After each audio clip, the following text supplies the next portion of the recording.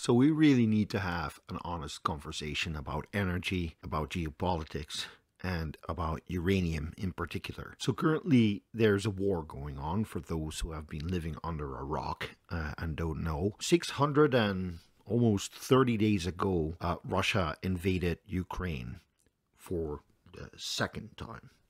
Maybe even the third time, because first they invaded Crimea and they annexed Crimea, and then they basically armed rebels in the Donbass and Luhansk region, which I count as the second invasion. And the third invasion was 630 days ago, and it was supposed to last only 2 days. They would depose Zelensky and then put in a puppet government, and whatever would happen next. Fortunately, I believe fortunately, Ukraine fought back. Ukraine said, no, we are not going to let Russia just flout all international rules and take whatever they want. We have a rules-based society. Ukraine is a sovereign nation. I regard everything that is internationally recognized as sovereign, but all of that is just the impetus for what we are talking today, because today there was another message. Zelensky said, well, listen, if you are going to attack our energy infrastructure again, we will kneecap your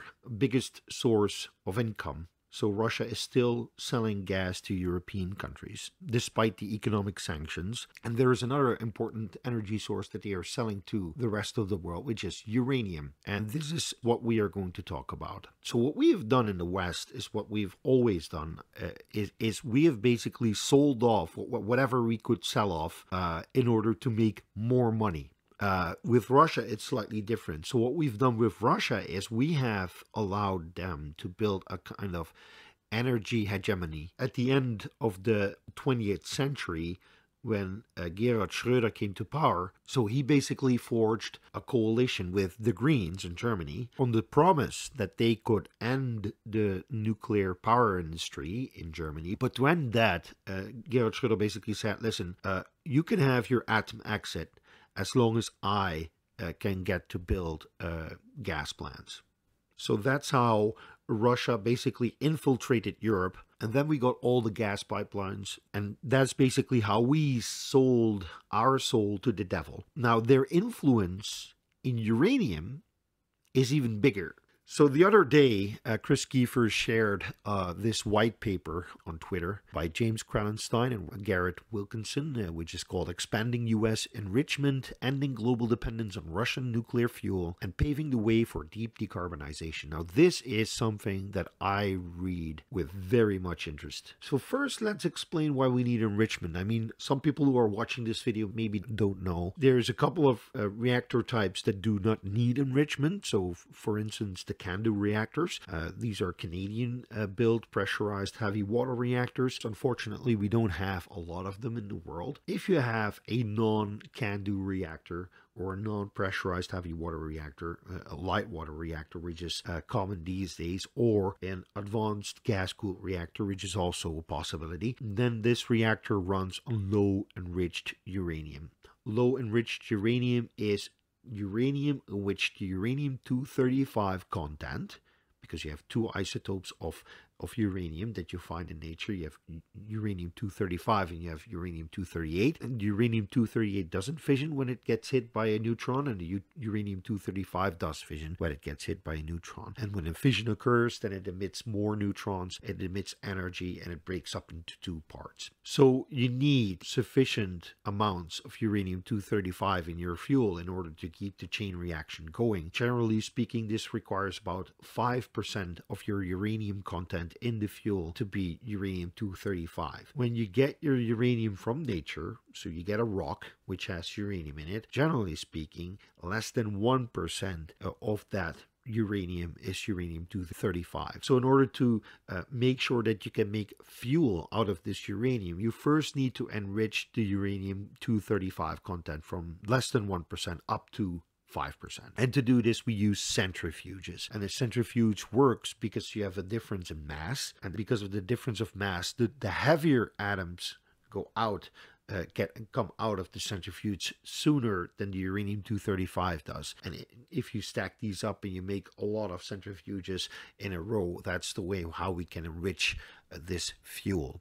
what we call the amount of work that you need to put into a kilogram of uranium to get an amount of enriched uranium is what we call SWU. It's SWU. It stands for Separative Work Unit. And this is basically the measure that we are going to talk about today. So when you want to create a low enriched uranium, you generally need to put in around 7 to 9 SWU. So for instance, if you start with 9.813 kilograms of natural uranium, you put in 8.2 SWU and you get 1 kilogram of low enriched uranium. Now, if we look further at the data, then we see that Russia has cornered the market. Russia has 27.7 million SWU. Now, China is really investing a lot in nuclear energy. They are going to build a lot more plants. So this also means that they are building more enrichment capabilities. Now, the question is, how much SWU do you need? Now the question is, how much SWU do you need? And the answer is basically you need 140,000 SWU SWU to enrich sufficient amounts of uranium so you can fuel a 1 gigawatt reactor for 1 year. Then we have around 60 million SWU available to us in a year. And if you would stick all of that uranium that you can produce with that capability into light water reactors, then you could fuel potentially 426 gigawatts today. So when we look at the number of nuclear reactors that are operational today and not suspended, because in Japan and in India there's a lot of reactors that are suspended, and then we have about 368 gigawatts of nuclear capacity that is working today. So this means that we have about 58 gigawatts to spare. So when we look at the Russian capabilities, we see that out of the 426 gigawatts, 198 gigawatts are being powered by Russian enrichment capabilities. So the trouble is that Russia has even cornered the market in NATO countries. That's a real problem, because the question is, what use are sanctions? I think that sending the message is only effective if you can truly show that you mean it. And when you still buy enriched uranium from Russia, in my opinion, you don't mean it. However, I do realize that the consequence of stopping to buy enriched uranium from Russia is having to stop some of your nuclear reactors. And this is a painful truth. So what can we do about it? What is possible? And let's be perfectly clear here, nothing is possible in a short time frame. Everything that we can do or should do or want to do is only possible in 3, 4, 5, maybe even 6 years from now. So we will keep buying low enriched uranium from Russia for another half decade or so. And there's no telling when the Russians say, okay, listen, we don't need to sell low enriched uranium to you anymore, because that's also a possibility we have not considered. And then we are in an even bigger mess. So if we stopped importing enriched uranium from Russia, we wouldn't do anything else. So we wouldn't start new enrichment capabilities in the United States, in France, perhaps in the Netherlands, UK, Germany. We would have to start stopping production at many nuclear power plants in Europe and the United States within 4 years. So let's consider what we can find in the white paper, what can be found on the internet, and what can we actually do. So Orano in France announced that they will build new capabilities to enrich 2.5 million SWU per year extra, on top of the 7.2 million SWU that they already have. Then there's Urenco in the Netherlands and Germany and UK. I don't know what they are planning to do. My guess is that they want to expand, but it's unsure. Now, the United States is an interesting case here, because the United States has 4.8 million SWU of enrichment capabilities, but that's not enough to produce all the low enriched uranium that they need for their own fleet. They buy enriched uranium from everybody. So the interesting bit here is that they have issued licenses to Urenco to build more enrichment capabilities in 2 sites. Now, these licenses are old. They've been issued 10 to 15 years ago. So if the United States really wanted to limit their dependence on Russian enrichment facilities, then they would start building enrichment facilities themselves that they have licensed. Now, I don't know how quickly that can be done. Bear in mind, building an enrichment facility is not the same like building a nuclear reactor.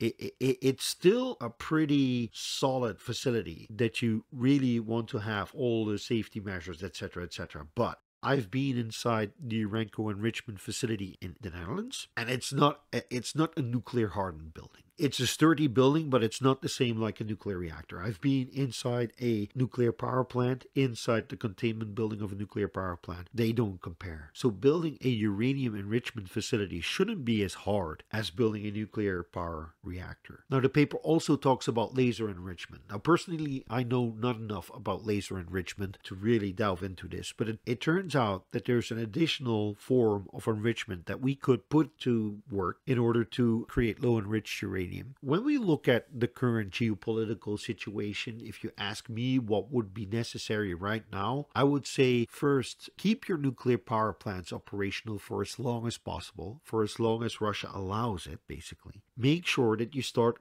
building these enrichment capabilities and make sure that you can finish building those enrichment capabilities within 4 years. But if it's not possible, then try to do it in 5 or 6 years. And finally, start building new reactors, because weaning ourselves off fossil fuels is as important as weaning ourselves off Russian enrichment capabilities.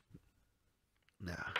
So now, if you're still here, welcome to the new studio. So I built this new studio this week, especially so I could start producing more videos. The reason why I need to start producing more videos is because inflation is hitting the Netherlands hard, and it's hitting my family particularly hard because I don't have an income. My wife does have an income, but it's insufficient to keep doing whatever we want to do. And listen, it's not a rich lifestyle, so groceries are almost half of our expenditure in a year, and groceries are getting more and more and more expensive by the day. So I would really appreciate it if you could become a Patreon member so that I can make a little extra money so we can pay for our groceries. Thank you all for watching, and have a nice day. Bye-bye.